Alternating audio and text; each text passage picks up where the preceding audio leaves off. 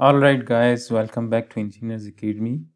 Kindly subscribe my channel if you are here for the first time. Now we are going to solve this problem which says that the assembly consists of two blocks A and B which have a mass of 20 kg and 30 kg respectively. So block A has a mass of 20 kg and block B has a mass of 30 kg. And we are required to determine the speed of each block when B descends 1.5 meters. So when B moves downwards, that is 1.5 meters, we have to find the speed of both of the blocks. And it is said that the blocks are released from rest. So the initial velocity of both the block is 0, right? So we can say that at initial state, the velocities of both the blocks is 0. So the kinetic energy in both the blocks in the initial states are 0. So now we need to apply the law of conservation of energy, but before that, since both the blocks are, the motion of both the blocks are dependent on each other, so we have to find the relationship between the motion of both the blocks. So for that we have to define our datum line. So this is my datum line. Since this point of the whole system is fixed, right, this is our datum, and the position of block A is measured in the downward direction, that is the positive direction of the movement, and that is measured by using this variable SA. And similarly, the direction of the motion of the block B is measured in this direction and measured with the help of the variable that is SB. So now if we write the equation for the length of the rope, so only this part of the rope and this part of the rope and this part of the rope, they are changing. The length of these are increasing and decreasing. So we are having the change in these three part of the rope, and similarly in this part of the rope, right? So this is, if this is SA, so SA plus SA plus SA. So we will have 3SA plus this part of the rope remains constant, this part of the rope remains constant, and this part they remain constant, right? So the change is only in this part, and this part, and this part of the rope, right? So this is 3SA plus SB, and this is equal to the length of the rope, and if we take the derivative with respect to time, so that will be 3 dSA by dt, so this will be 3 VA plus dSB by dt, so that is VB, and dl by dt, so the length of the rope remains constant, so the derivative of this length with respect to time is 0. So now this is the relationship. We can say that VB is equal to minus 3 VA. And similarly, we can write the equation for the change in length of the rope. So we can write that 3 change in SA plus change in SB, and the overall change will be equal to 0 since the length of the rope remains constant.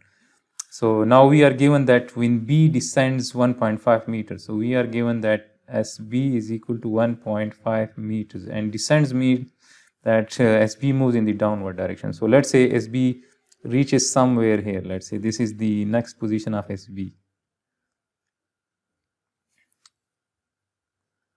So let's say SB reaches somewhere here, and this is the next state of SB. So let's say that for gravitational potential energy, let's say this is my datum line. Since we are going to apply the law of conservation of energy, this is the new datum, and this datum is for gravitational energy, right? So this block moves from state 1 to state 2. Block B moves how much? 1.5 meters from here to here. This is 1.5 meters. So we have to find the distance moved by block A when this block B moves downward. So from this equation we can write that 3 delta SA is equal to minus delta SB, or we can say that delta SA is equal to minus 3 delta SB divided by 3. So we are given this delta SB, so delta SB is 1.5, so if I put 1.5 in this equation, minus 1.5 divided by 3, so delta SA is equal to 1.5 divided by 3 is minus 0.5 meters. So now when this block B moves downward to state 2, block A moves up, and that distance traveled by block A when it move up is, let's say it reaches here. So that is this distance it travels from the datum line from its initial state is 0.5 meters. So this is 1.5 meters and this is 0.5 meters. Now we need to apply the law of conservation of energy. So according to law of conservation of energy, the kinetic energy at state 1 of both the blocks plus the potential energy of both the blocks at state 1, that will be equal to the kinetic energy of both the blocks at their states 2 plus the potential energies at their second state, right? So this is the second state of this block A and this is the second state of this block B. So it is said that the blocks are released from rest. So both the blocks are released from rest. So at state 1 the velocity of both the blocks is 0. So the kinetic energy of both the blocks will be 0. And at initially both the blocks are located at the datum line. So when they are located at the datum line, the gravitational potential energy is 0 as well. So the kinetic energy of both the blocks is 0. And similarly the gravitational potential energy for both the blocks is 0 as well. And T2 will be the kinetic energy of block B plus the kinetic energy of block A. So we can write that the kinetic energy of block A will be 1 divided by 2 and the mass of block A is 20. This is given, this is 20. So that is 20 into VA. Let's say that the velocity of block A is VA at state 2. So that is VA square and plus 1 divided by 2 the kinetic energy of block B, and the mass of block B is 30. So 1 divided by 2 into 30 and the velocity of block B square, and plus the gravitational potential energy of block A. So the gravitational potential energy of block A, let me write that the gravitational potential energy of block A at state 2.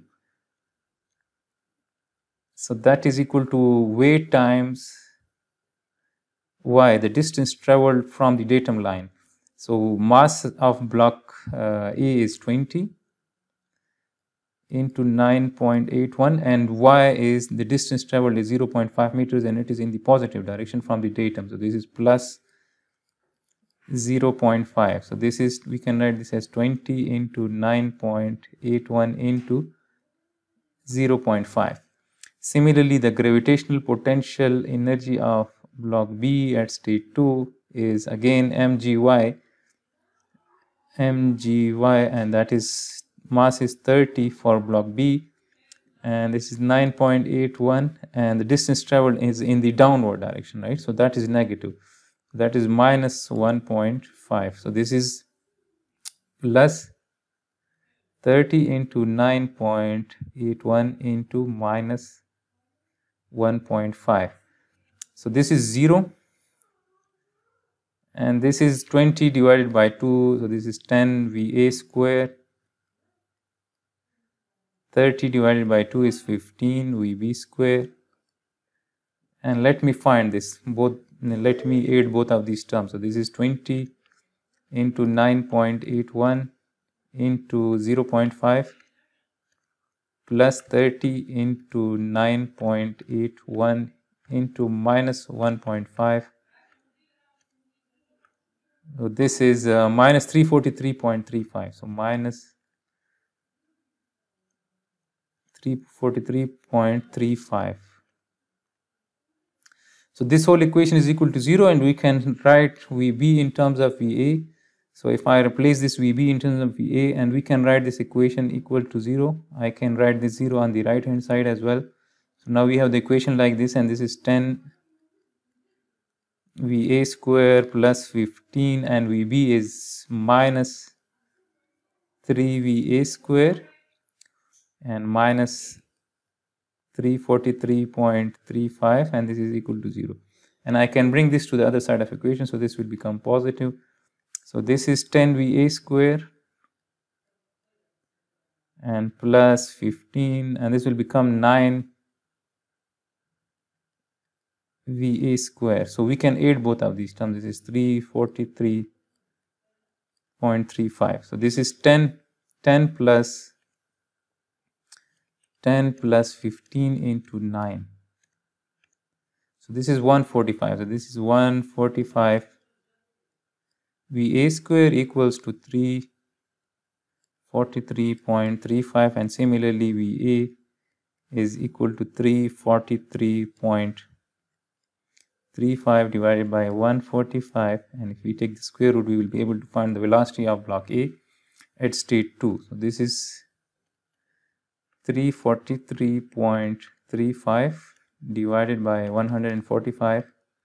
So this is 1.54. So the velocity of block A at state 2 is 1.54 meter per second. And now we have this relationship. So the velocity of block B is 3 times the velocity of block A. So we can write that the velocity of block B is 3 times the velocity of block A, which is 1.54. So we have to multiply that answer by 3. So answer multiplied by 3. This is 4.62 approximately. This is 4.62 meter per second. So now when block B descends 1.5 meters in the downward direction, the block A moves 0.5 meters in the upward direction, and at state 2, the block A will have a velocity of 4.62 meter per second, and the block B will have the velocity of 4.62 meter per second, and block A will have 1.54 meter per second velocity. So this is the solution of this particular problem. I hope you people will find all my videos helpful in your studies. Let me know in the comment section if they help in your learning. Also subscribe my channel if you haven't subscribed it yet, and like all these videos if you people want me to solve such more problems from Hibbeler Dynamics.